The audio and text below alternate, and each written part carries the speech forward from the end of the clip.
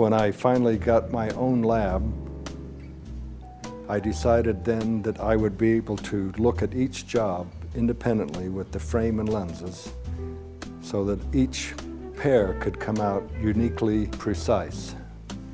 If you ever took a magnifying glass as a kid and focused the sun's rays to burn leaves, you know from that every lens power has a certain focal distance. This machine measures the focal distance so I can verify the prescription and then align it for the optical center and the horizontal axis. This is a fairly sophisticated edging machine. This machine traces the actual frame so we can get precise measurements to get the optical centers and alignment perfectly correct. Then we block it up on the little block,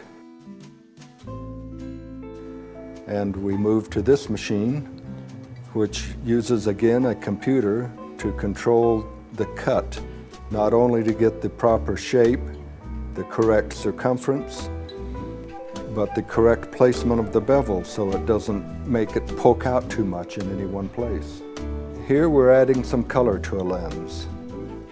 It's very similar to dyeing fabric, but with very specialized dyes to match the polymers. I'm kind of a bug on finishing everything up by hand. A lot of labs will just take it right out of the edger and put it in the frame, but I've noticed that almost invariably there are little imperfections in the edge of the lens that need to be smoothed out. So I like to finish them up by hand.